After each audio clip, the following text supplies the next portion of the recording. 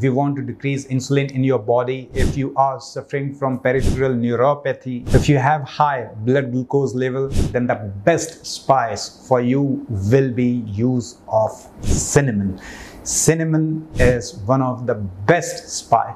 Cinnamon can help you. Why it can help you? Because cinnamon has cinnamaldehyde in it, and this cinnamaldehyde helps in increasing the insulin sensitivity in our body. It also improves the glucose sensitivity in our body. That's why it helps to balance the insulin levels in our body.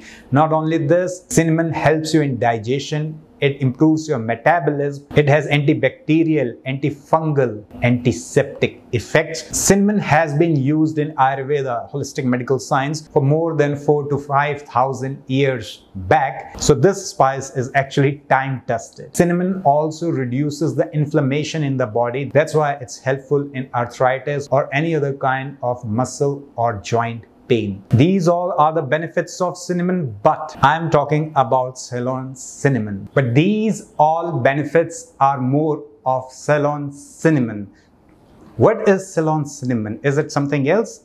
Actually, this is the real cinnamon. I will show you. If you can see, this is the real cinnamon. Its taste is totally different.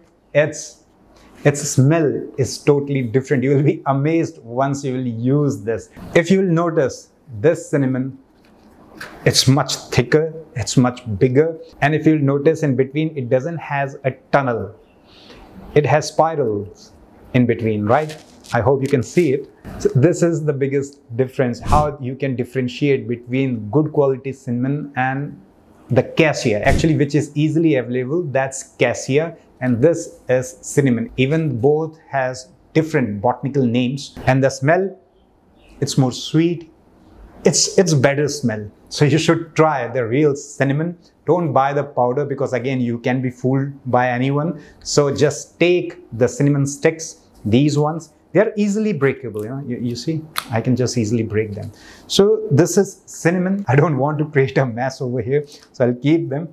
So you can easily break them. After this, you can grind them in the grinder and you can get a powder of it. And this powder you can use, either you can put half or little bit or just small part of this cinnamon in boiling water, and you can make the tea out of it. Just put it in the boiling water, let it boil for 3 minutes, keep it in the room temperature. As the temperature goes down, you can add lemon to it or lime juice to it, and that's it. Your cinnamon tea is ready. You can add over there cardamom, ginger, turmeric. You can play with the taste, and this will be the easiest way to consume cinnamon. We all talk about cinnamon, but at last, how to consume cinnamon? So this is the easiest way to consume cinnamon. Just use it in the tea. So always go for cinnamon, not for cassia. I hope this video will be helpful for you. If you got to know something informative, do spread this knowledge with other people also, so that we all can be healthy together. I hope this video will be helpful for you. See you in next video with a big smile. Up to the time, smile more, stay happy, stay healthy, and use cinnamon, not cassia.